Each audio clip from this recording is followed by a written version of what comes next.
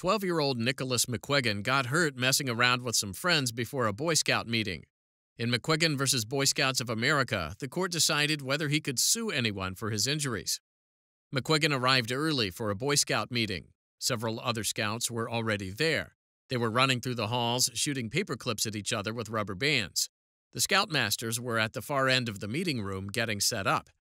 After a few minutes, McQuiggan joined the game. No one shot him with paperclips until he started playing.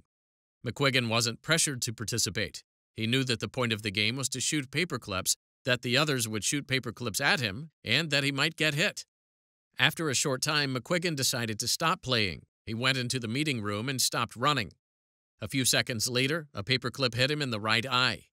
Through his guardian, McQuiggan sued the Boy Scouts of America, the Scoutmasters, and 2 fellow scouts. He alleged negligent supervision against the Scoutmasters and assault and battery against his fellow scouts. He further claimed that the scouting organization was vicariously liable for the Scoutmasters' negligence. At trial, after McQuiggan had presented his case, the trial court granted a motion for judgment in favor of all the defendants. McQuiggan appealed to the Maryland Court of Special Appeals.